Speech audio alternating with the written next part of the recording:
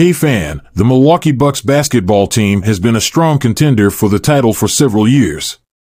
Last season, several key players such as Brook Lopez and Chris Middleton suffered serious injuries that seriously hampered their playoff campaign. Are you enjoying the news? So leave the like. Now about the news this season, with Giannis Antetokounmpo entering his prime and surrounded by some of the best role players in the league, many expected Milwaukee to be among the favorites for an NBA championship. However, the Bucks had a bad spell and were punished for it.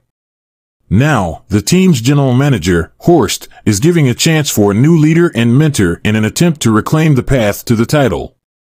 Horst believes this could bring an opportunity to refocus and re-energize the team, unlocking more potential. He also emphasizes that the team's expectations have evolved over time, and they now expect to be in a position to contend for the title every season, both in the regular season and playoffs.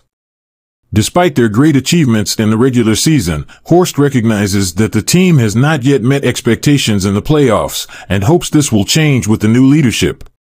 Hey fan, is there still hope for the Bucks? Leave your thoughts in the comments and don't forget to subscribe to stay updated.